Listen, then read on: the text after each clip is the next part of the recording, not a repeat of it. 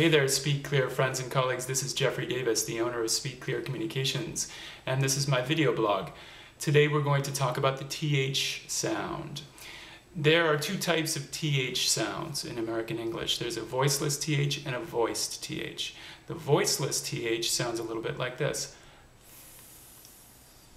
And the voiced TH sounds a little bit like this.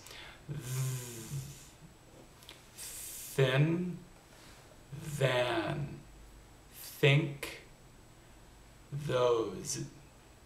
Those are the two types of THs in American English. So how do you make the TH sound? You bring the tip of the tongue to the front teeth and you just blow a thin stream of air between the teeth and the tongue. And you either allow it to just be air or you add a little bit of a vocal quality to it and you get the voiced TH. Okay, so let's do a few examples of this sound. Let's start with the voiceless TH. Thin, thing, think, thought. You want to imagine when you're making this sound that there's a candle in front of your lips and you want to make the flame flicker a bit, but you don't want to blow it out. Thumb, theme, myth, math. Good, and let's do a few voiced TH sounds. There, though, then, lather, weather,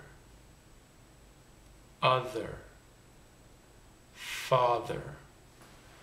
Great. That's my accent reduction tip for the day. If you would like to work on your accent and reduce your accent, I encourage you to take a group class with me or take private lessons with me. I have 6 new group classes coming up that I'm teaching in the fall. I'm going to be very busy. I'm really looking forward to it, and I'd love to see you in class. There's classes available on the weekends, during the week. So go ahead and click the weekly classes tab at the Speak Clear website.